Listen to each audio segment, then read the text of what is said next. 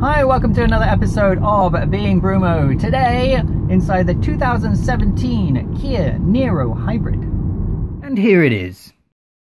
Interior size of the Niro is pretty much the same as the Kia Soul, give or take a few inches. Outside, exterior-wise, it's bigger slightly, wheelbase-wise, than a Sportage, but ultimately the point of the vehicle is to sit somewhere between the Soul and the Sportage and be a hybrid option. Where the Niro really shines, unlike the sun at this particular moment in this video, it is in the fuel efficiency. This is one of the most fuel efficient vehicles on the market.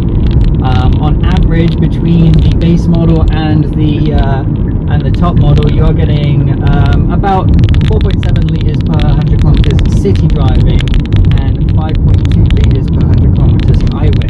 Just to put it into numbers that are more familiar, I'm about at 2/3 of a tank left, and we're still about 514 kilometers projected to go.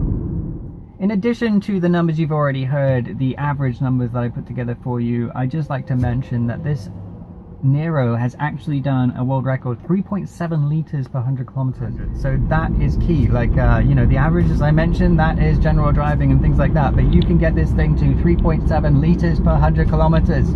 That's crazy. It's amazing. You can't get better than that. That's a world record. World record.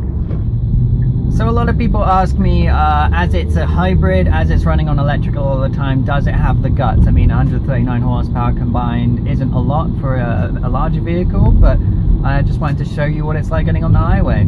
Obviously I'm doing a full 7, what is it? I don't know.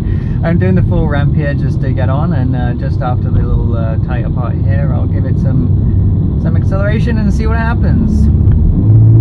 So you can hear the gas motor kick in, and it's pretty much running on the gas motor right now. It's giving a little bit of battery power into the electric motor, and it's combined. And look, I'm straight on the highway. I know this highway is only a 90 km/h zone.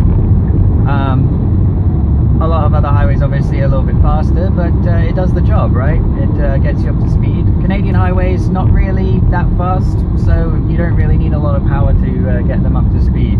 But because this thing's quite lightweighted, you don't really need more power. I mean, this thing's about fuel efficiency, so you know, it does the job it's supposed to do, and you've got a large amount of space for the family as well. So it covers the bases, and if you want something that's fuel efficient, does the job for the family, a good amount of space, looks good, new vehicle, hybrid technology, then the Niro is a great vehicle to look into.